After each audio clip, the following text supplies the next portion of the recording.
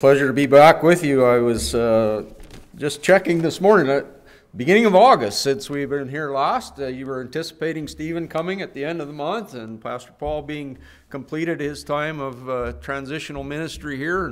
And so it's nice to be here. Nice to meet Stephen finally in person, and look forward to meeting his wife and their family at some point as well. And we do wish them well with this new arrival, that everything would go safely and a healthy baby would join their family. Well, the theme this morning for the Advent candle is hope. And hope is an interesting thing. The Merriam-Webster dictionary defines it like this, and I like this definition. There's all sorts of other ones that you could find. But it says to cherish a desire with anticipation, to want something to happen or to be true. To cherish or desire with a desire with anticipation. That's what people hoped for in the Old Testament. As Stephen read for us this morning from Isaiah, they were anticipating with great desire a coming Savior, a Savior who would set them free from the tyranny of other nations around them, that they often found themselves under their rule and so on. And you know, today in our world, people hope for all sorts of things. We hope for all sorts of things. And some of those things are great things, and some of them are just small and trivial things. Think about some of the things you hope for. Some of you might be sports fans, and you have a particular team that you hope wins and does well. And sometimes those hopes are fulfilled, and sometimes they are dashed, aren't they? We hope for our families to be healthy and whole and to make good choices. Those of us who are parents and our children get married, we hope for grandbabies, you know, and all those kinds of things. Those are all good hopes. We hope sometimes, on a day like today, I hope we don't have any more of these kind of days. But I kind of know that that's a hope that's going to get dashed too. Welcome to Alberta, by the way, Stephen. I don't know, what were you guys thinking? No, it's great. The people are great. They'll make up for all the winter. But hope is something that really we all have. And yet there are many people in our world today that are hopeless. They live in a world where their hopes have been dashed and where things aren't going well for them, and life is not all that exciting. And so we live in a world that for many people need hope, a hope that we have that we can share with them. And so I want to look at three facets of hope this morning. If you have your Bibles, I invite you to turn with me to Romans chapter 8. We're going to begin there, but I'll be kind of dashing all over the place this morning. But the first point I want to make this morning is that hope is about something which is yet to come. Hope is about something which is yet to come. I'm going to read this passage from Romans chapter 8, beginning in verse 18. And Paul, in this passage, is talking about suffering. And you know, often in Scripture, I find that hope is related to that topic of suffering. And that's a topic that many of us here really know very little about, because the suffering that they were facing was one of persecution, which, again, for our world, it isn't really a big deal. But listen to what Paul says. He says, I consider that our present sufferings are not worth comparing with the glory that will be revealed in us. The creation waits in eager expectation for the sons of God to be revealed. For the creation was subjected to frustration, not by its own choice, but by the will of one who subjected it, in hope that the creation itself will be liberated from its bondage to decay and brought into the glorious freedom of the children of God. We know that the whole creation has been groaning as in the pains of childbirth right up to the present time. Not only so, but we ourselves are the firstfruits of the Spirit, grown inwardly as we wait eagerly for our adoptions as sons and the redemption of our bodies. For in this hope we were saved. But hope that is seen is no hope at all. Who hopes for what he already has? But if we hope for what we do not yet have, We wait for it patiently. May God add His blessing to the reading of His Word. Who hopes for what he already has? Paul asks. And you know, we often, as I said earlier, what we hope for is in the future. And yet we think, well, but we already have salvation. Jesus has already come and He's died for us. And we who believe have been promised that we have the gift of salvation. And that is true. But Paul wants to make the point that what we have now is not all that there is yet for us to receive. You know, these Old Testament prophets spoke of a hope that was coming. They spoke of the Prince of Peace, the wonderful Counselor, the Almighty God, who would bring salvation and peace. And we sang that and we heard it read this morning.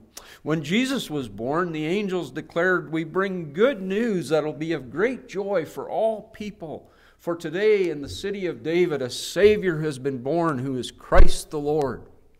And then they talked about glory to God in the highest, and on earth peace on those on whom God's favor rests.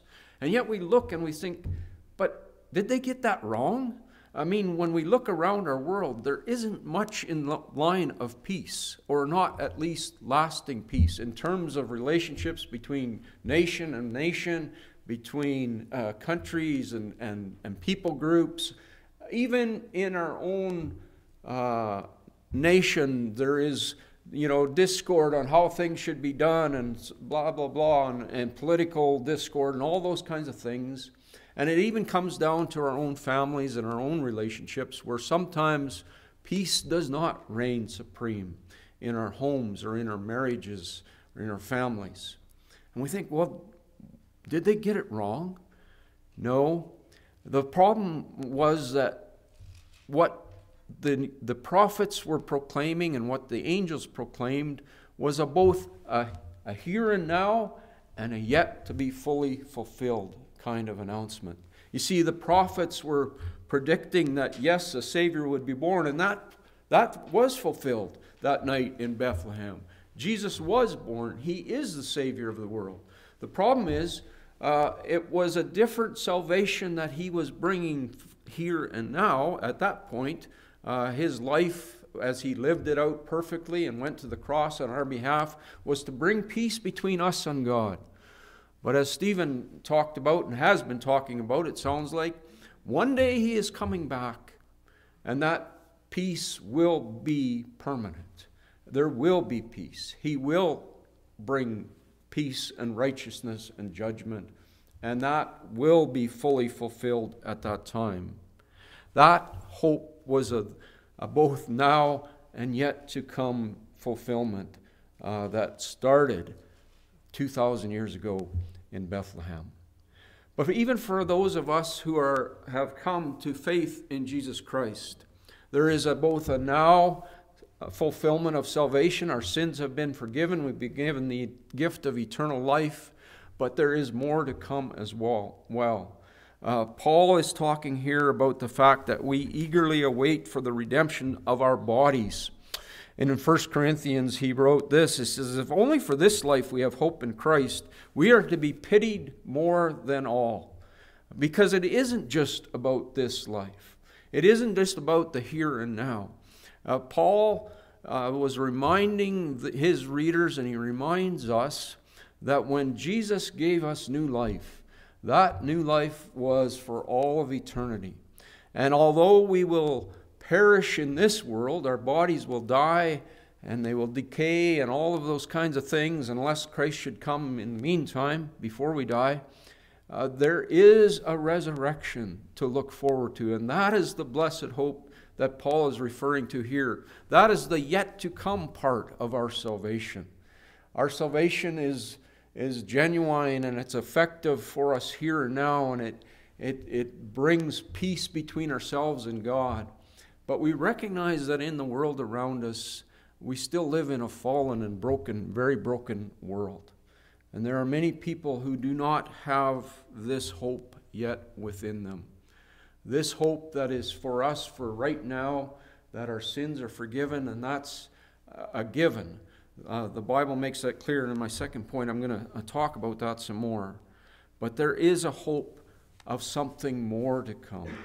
even when we leave this world, we are guaranteed a resurrection, and we will spend the eternity in the presence of God, where there will be no more pain or suffering or sorrow or tears or unrest or brokenness, and all will be made right.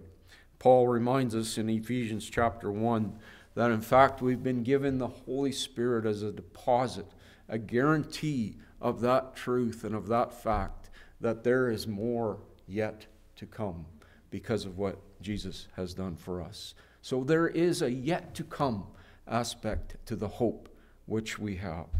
Secondly, hope is something that must be placed in the right place or person. Hope must be placed in the right place, in the right person, in this case, of Jesus. You see, we can hope for all sorts of things, as I mentioned earlier. We can hope, that the weather will be nicer all the time. We can hope for all sorts of things. And our hope might be very genuine. In fact, we might even call it a faith. We can have faith in all sorts of things, but if that faith is not placed in the right place, it's going to fail us. You can look at a pond that's just been freshly frozen and has very thin ice, and you can say, I believe that ice will carry my weight and I can walk safely to the other side. That hope, that faith is likely going to be dashed, especially if you're as heavy as I am. You're going to go through that ice. We can place our hope and our faith in ourselves. We can think if we just live our lives very well, if we just do enough good things, more good things than bad things, when our time is up, God will say, well, this was a good person. Look at the scales. The good outweighs the bad. It doesn't work that way. God's standard of holiness is perfection. And all of us, the Bible says, have sinned and have gone astray and turned to our own way. We just don't measure up. We can't measure up. We can't earn our own salvation.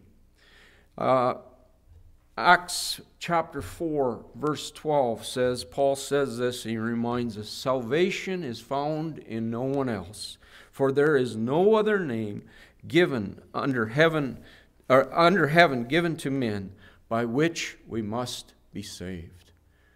There is only one place that we can place our hope, our faith in order to receive salvation, and that is in the person of Jesus Christ. No other name, not our name, not the name of our pastor, not the name of our church, no other name than the name of Jesus can bring salvation. And it's when the Bible talks about the name, they're talking about the person and what they represent and what they have done. And the name of Jesus represents the fact that he is the Son of God, sent by God to bear our sins, our punishment, in order that whoever believes in him will not perish, but have everlasting life. And it is only in him that our hope can be placed. But when our hope is placed in him, when our faith is placed in him, this is not a wishful thinking kind of hope, like my hoping that there's no more of this winter. That's a wishful thinking kind of hope that likely isn't going to come true. It could come true. There's been the odd occasional winter here. That's been nice, but very unlikely. But the hope that we have in Jesus is a sure promise because it rests on the truth and the promise of God. Hebrews reminds us we have this hope as an anchor for our souls.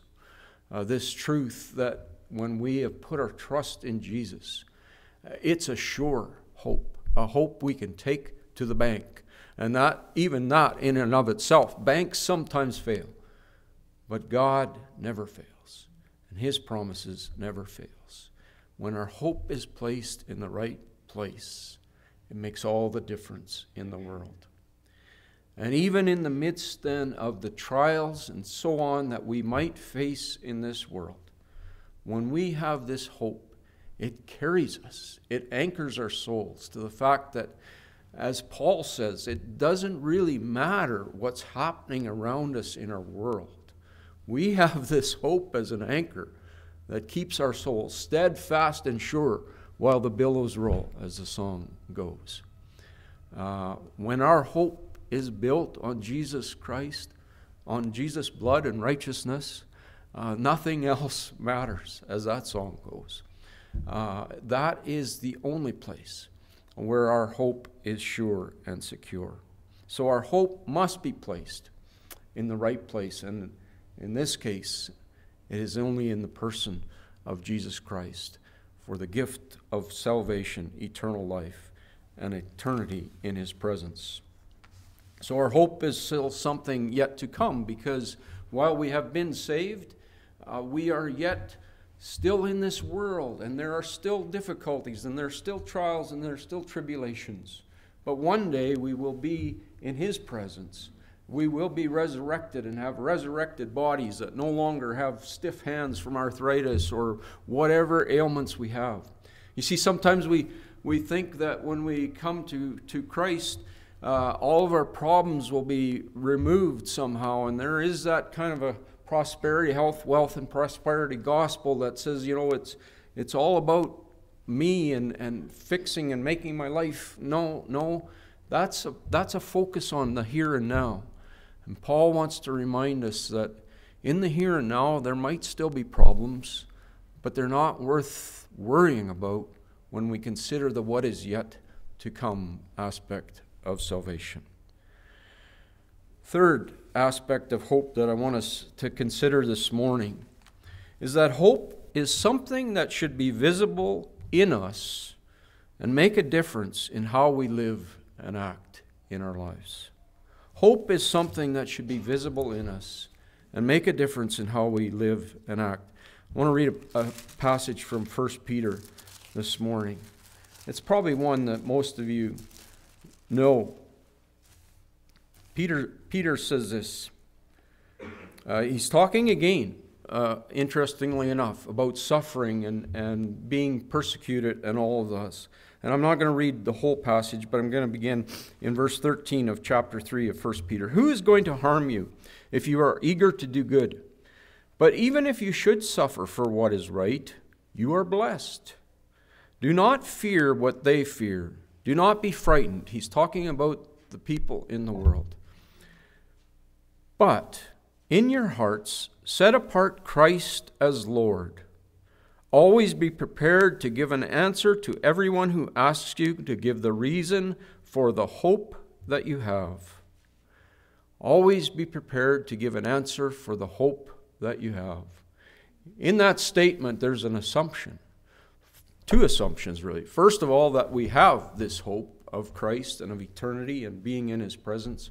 And second of all, that others will see it and it will be so winsome to them, they'll want to know why it is that we have this hope.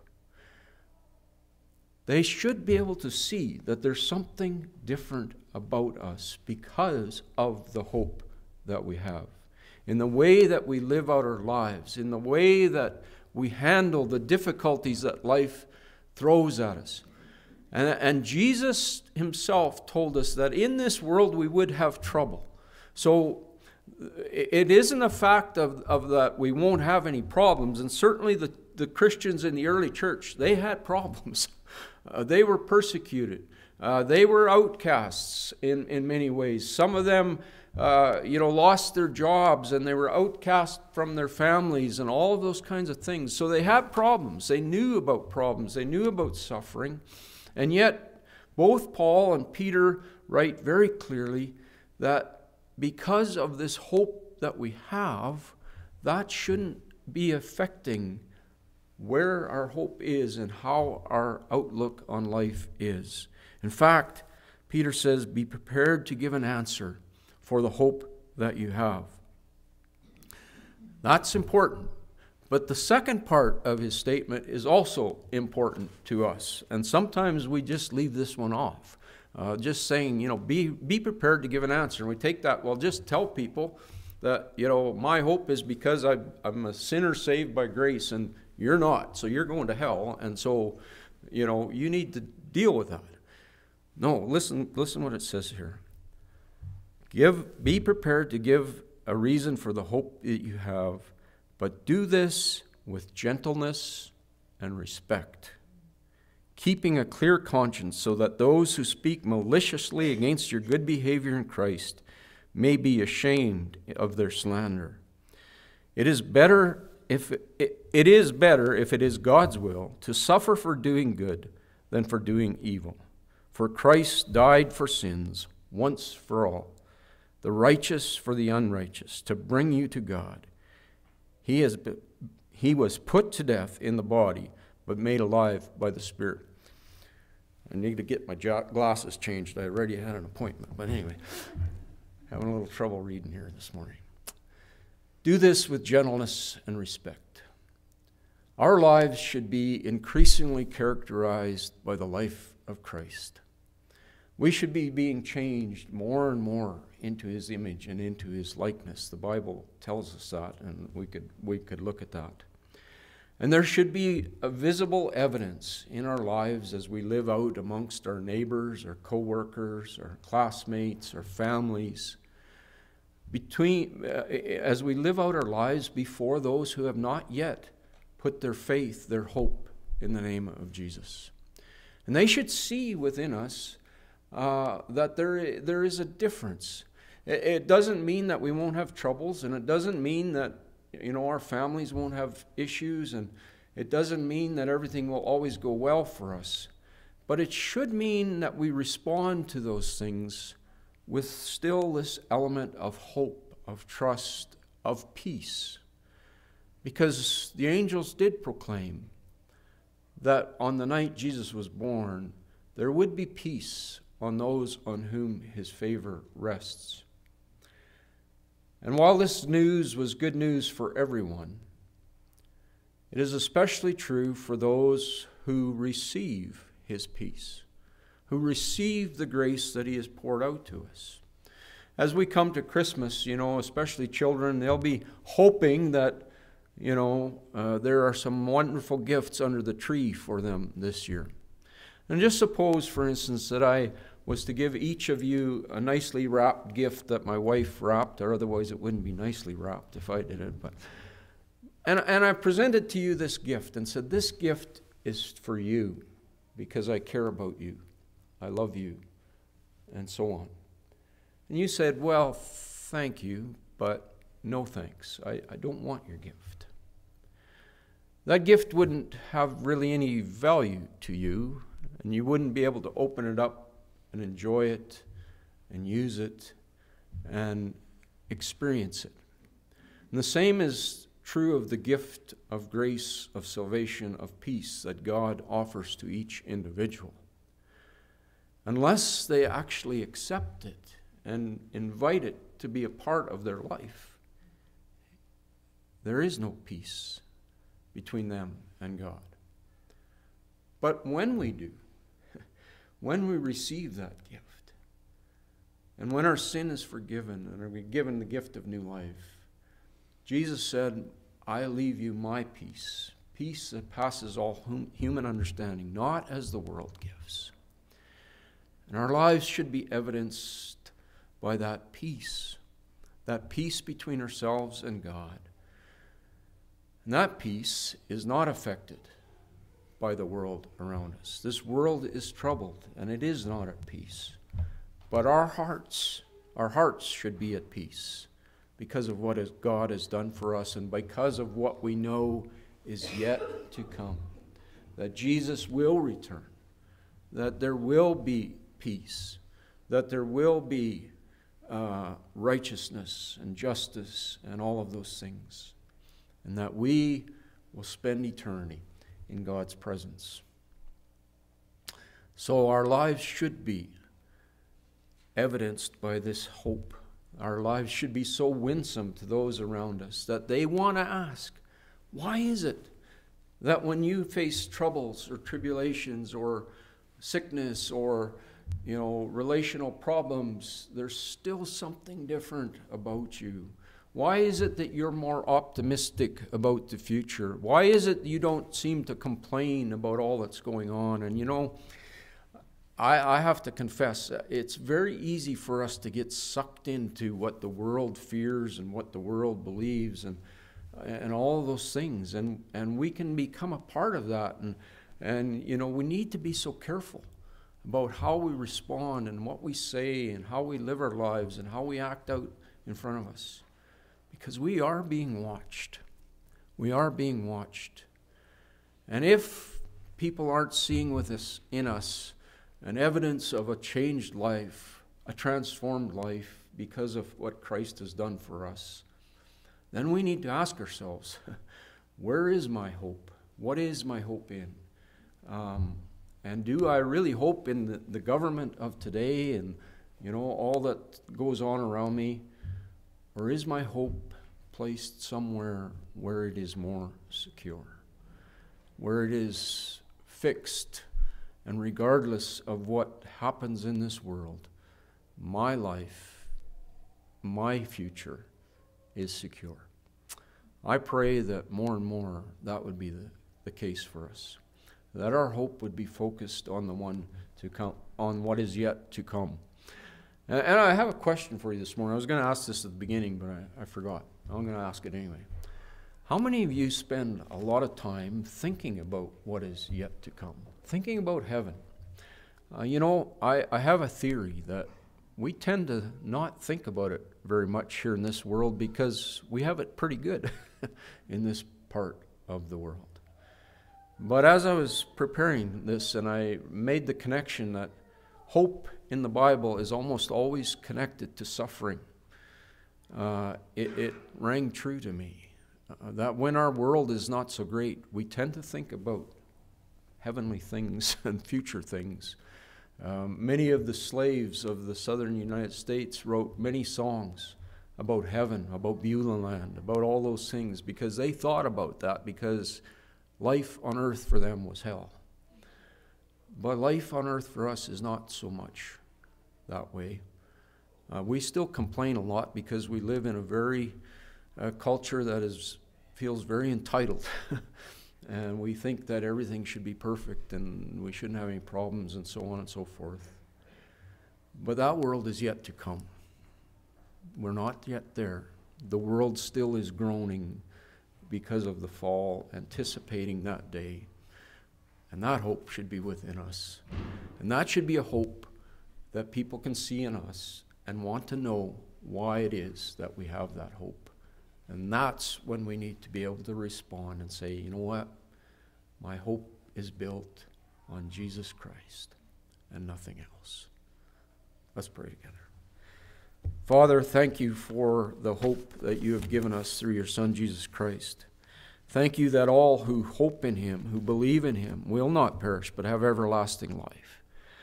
And I pray that for each one of us who has come to that place already, that Christ in us, the hope of glory, as Paul wrote to the Colossians, might become more and more and more evident. That people would see a difference in us because of the hope that we have and be drawn to you through us. And may we respond in grace and respect and in love to those who inquire about the hope that we have. May that hope increase in us, and may it become more visible to others, we pray. In Jesus' name, amen.